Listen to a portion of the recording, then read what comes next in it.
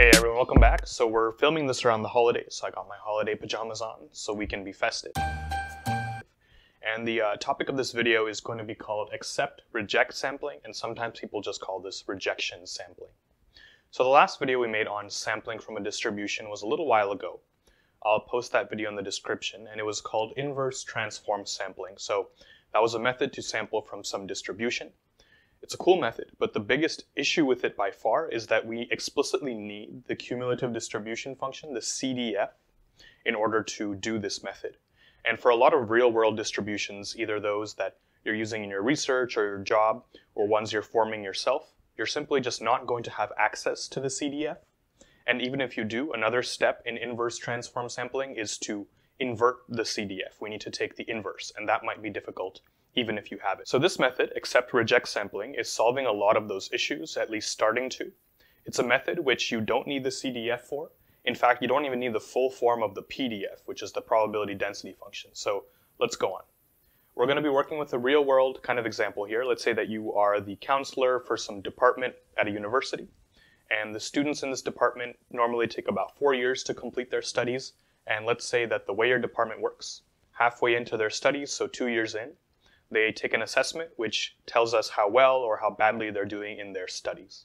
Let's say this assessment can take any score S, where this S is the score they get on the assessment, between negative infinity, so more negative means they're not doing well, and to positive infinity. Higher values mean they are doing well. And now let's say that the PDF, the probability density function of the scores that students get on these exams, is given by P of S. So again, to be clear, P of S is a probability density function for S, the score of the student that gets on the exam. Now, we don't know P of S, and that's where this method starts to get interesting. We do know, however, the numerator of P of S. So P of S is equal to some numerator, F of S. So F of S is the function which is the numerator of P of S, divided by NC. NC stands for normalizing constant. And now this is actually a very common thing that we see in probability and statistics, especially as we get into research and work in these fields, where we get this case where we often know the numerator of some probability density function, but we don't know the denominator. And why is that the case? Well, if we think about this NC, how would we compute it? NC would simply just be the integral of the numerator between negative infinity and infinity. That's how we define these normalizing constants. And so that form is given down here. But if you think about taking the integral of this function, which we haven't talked about yet, but it already looks pretty disgusting. If you think about taking the integral of this thing between negative infinity and infinity, it doesn't look like a fun time. Oftentimes it's not even possible. Oftentimes it's just really difficult. So we often get this situation where we can easily get the numerator of the probability density function, but we don't know the explicit form for the normalizing constant. And that's the case we're going to be assuming in this video here. So speaking of that numerator, this is the form of the numerator. We won't need to worry too much about it for this video. We're just going to be talking about it in general. But to talk about it a little bit, we see that it's a piecewise function. So if the student's score is positive, it's given by this sum of exponential functions. If the student's score is negative, it's given by this slightly different sum of exponential functions. And the graph is loosely shown here. So it looks almost symmetric, but it's not because there's two different functions going on. It looks almost normal, but it's not, again, because it doesn't follow the exact form of a normal distribution. So while it looks similar to a normal distribution, kind of, it's not the same, and so we can't as easily sample from it. Which does beg the question now, if we have this probability density function P of S, but we don't explicitly know it, we only know its numerator, what hope do we even have of sampling from this distribution? It seems like it's pretty hard / impossible. Well, let's move on here. So how do we sample from P of S? The next thing I'm going to do, so I went through several iterations of this whiteboard trying to figure out the best way to convey this message. And I think what I'll do first is show you the method.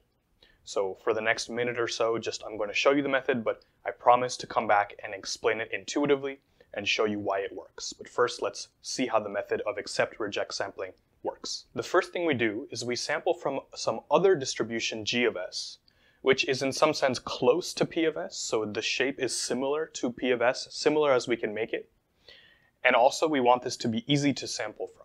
So to be more clear here, G of S only needs to satisfy two properties. The first is that we can easily sample from it, and the second is that it needs to span the same domain as our target distribution. So our target distribution goes from minus to positive infinity, and therefore the only two conditions we absolutely need for this different distribution G of S is that it is easy to sample from, and it also goes from negative to positive infinity. This idea of being close to P of S, so the shape being similar to P of S, is a big added bonus that's going to make our whole process more efficient, as we'll see at the end of this video, but it's not a requirement. But since we were talking about how this is almost symmetric and almost normal, I think the natural thing to use here is G of S being the normal distribution. So that's what we'll use here. And so if we plot F, which is again this black curve here, that's the same curve we saw on this side of the board a moment ago, and we plot this green curve G, which is the normal distribution, then this is what they look like. Now the next step we need to do is ensure that the green line is always above the black line. So we want to scale G up, we want to multiply G by some large enough number such that it is always going to be above F, which is that black curve. So we're going to pick some number M such that for any value of S I choose, so any value of S along this line, if I multiply M and G together, it's always going to be above F. And now that we have all of this set up, this is how accept reject sampling actually works. So step one is to get a sample from G of S. Again, we said that that is possible because G of S is easy to sample from. So we're going to get a sample from G of S. That could be anywhere, it could be here, it could be here. It's going to be more likely in places where G of S has a higher density and less likely in places where G of S has a lower density, naturally. So that's step number one. And step number two is we're either going to accept this sample or reject this sample. We accept this sample S with some probability given by this formula, which is F of S, S being the thing we just sampled from G, divided by M times G of S. And now just a quick note, how do we know that this thing can be interpreted as a probability? How do we know it's bounded between 0 and 1? Well, that comes back to why we did this transformation of multiplying G by some big enough constant M. Because we know that this form, M times G of S, which is exactly what we see in the denominator here, is always going to be above F of S, which is the numerator here. So this is safely assumed to be interpreted as a probability. It's bounded between 0 and 1, okay? So no issues there. So again, the process is pretty simple. Once you have this set up, you simply just keep getting samples from G of S. And for each sample, you compute this acceptance probability. And then you simply just choose to accept or reject that sample you just got with that probability. And so as you go through this method, you'll have a bunch of samples going to the accept pile, which is this green bar I visualized up here. And other samples will go into the reject pile if they don't meet that probability, which is that reject pile over here. And then after some stopping condition, however many samples you want to get, you're going to stop. And the samples that are in the accept pile, so all of the samples that you've accepted through this process, are very mysteriously right now actually going to be as if you sampled from P of S itself. Now I want to pause here and say that when I first learned this, when I first learned the method, it seemed like magic. It didn't seem like it should work. It doesn't seem like there's anything in it that inherently really has to do with P of S. So how can we say that all these things that we've accepted are actually a draw from P of S? And so how I'll do it, first, I'll prove it to you mathematically, but that's usually not enough for me to really understand it from first principles. So after we prove it mathematically, I'm going to go back and talk about more intuitively why this works.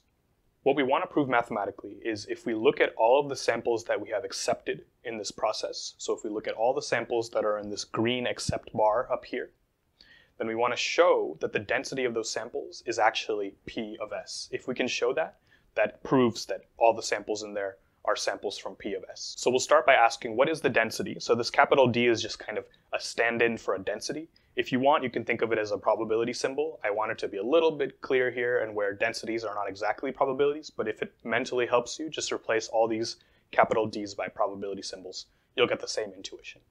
So the density of a sample, given that we have accepted it, okay, that's exactly what we're after right now. We're going to use a little bit of Bayes' theorem here. So whenever we have a conditional, we can write it as the combination of the following terms. The first one being the probability of accepting a sample given the value of the sample is little s, times the unconditional density of that sample little s, all divided by the probability that we accept a sample, again, unconditional. So getting from here to here is just using Bayes' theorem. So now we can actually get some good forms for all of these components. So first of all, what's the probability of accepting a sample given that its value is little s? Well, we literally know that's equal to this formula. That's how we constructed the process. So we're going to put in f of s divided by mg of s for that term. Now, what is the unconditional density of getting the sample little s in the first place? Well, that's just the probability, or more specifically, the probability density, that our different distribution g would give us that sample back. And so that would just be g of s. And that's all divided by the probability that we accept a sample unconditionally. So the only difficult thing to compute now is what's the probability that we accept a sample unconditionally. And we're going to work that out here. It's not too tricky. So we're asking about what's the probability that we accept a sample unconditionally. So it turns out this can be written as an integral, because notice there's no conditional on here, so we need to go over all the different possible samples from negative infinity to infinity and ask about what's the probability that we would get this and accept this. And the first part that I just said, the probability that we would get this sample, that it would emerge, is exactly the probability that G would suggest this sample, which is G of S. So that is the probability that we would get proposed this sample. And given that we're proposed that sample, what's the probability that we accept it? That is again the same form here, f of s divided by mg of s, or the acceptance probability. Now we get this nice cancellation of g of s and g of s. So this integral simplifies to 1 over cap m integral of f of s ds from negative infinity to infinity. Seems a little bit tricky, but where have we seen that form before? Well, that is exactly the formula for the normalizing constant. So it turns out, interestingly enough, that the probability of accepting a sample using this method is given by normalizing constant, whatever that is, divided by big M. Big M again being the thing that we multiply G by to make it always above F. And now completing this formula, so let's bring this down here. We see that density of S given accept is equal to what? So this G and this G will actually cancel. So the numerator is just f of S divided by M. F of S divided by M. And the denominator is the probability of accepting, which we just said is normalizing constant divided by M.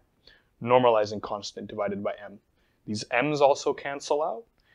And mysteriously, magically enough, we get back that the density of getting a sample, given that we accepted it, is equal to f of s divided by normalizing constant, which is exactly p of s, which is exactly p of s. We have just proved mathematically, using the still mysterious method where we use this different distribution G to get candidates and accept them with this probability here.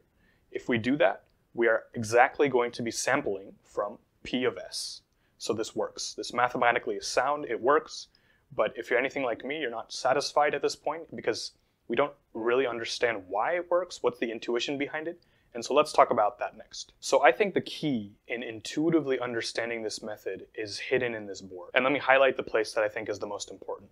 So this ratio here, f of s divided by g of s. Let's ignore the m for a second. We'll bring that back in. What does that ratio f of s divided by g of s inherently mean?